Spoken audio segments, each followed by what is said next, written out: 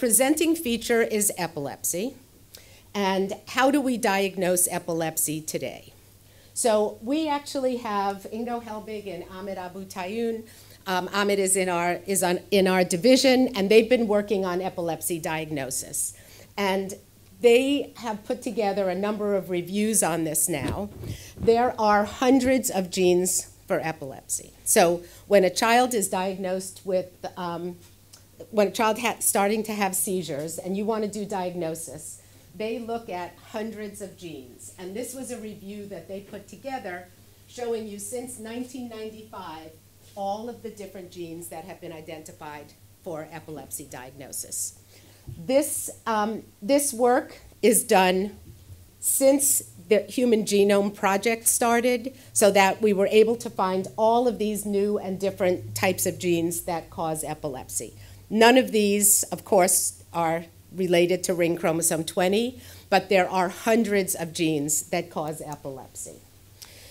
So if a patient appears who has epilepsy, 15 to 20% of patients are going to have mutations in some of these genes that have been established.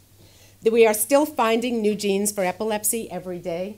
So another 5 to 10% are going to have these new genes. There are no genes that a lot of patients have.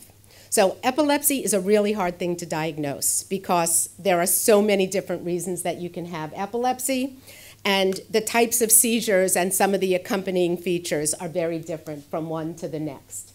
And as Ingo points out, Ingo is a neurologist who does a lot of epilepsy research. When he sees a patient with seizures, he usually cannot guess what their cause is going to be. So the neurologists tell us that it's very hard to diagnose epilepsy.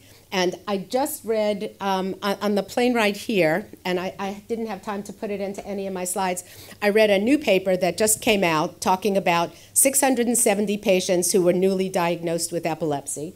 They did genetic testing on a little over 300 of them. These were all patients who had early onset epilepsy before the age of 3.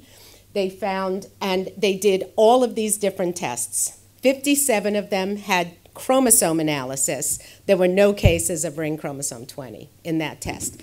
Diagnosis before the age of 3.